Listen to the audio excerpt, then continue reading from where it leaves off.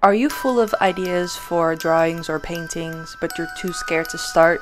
You have a fear of failure, or you think you lack the skill you need to make it? What if no one sees your art and you don't get any likes? Does the very idea of criticism keep you awake at night? Is your mind haunted by the fear of rejection?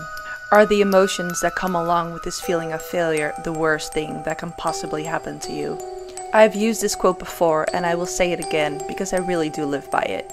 The master has failed more times than the beginner has even tried, said by the artist Stephen McCraney. The only way we can improve our art is to put in the time and learn from our mistakes.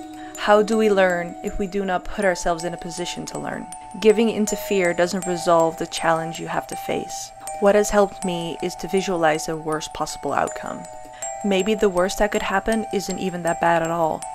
So, face your fears and go make that drawing.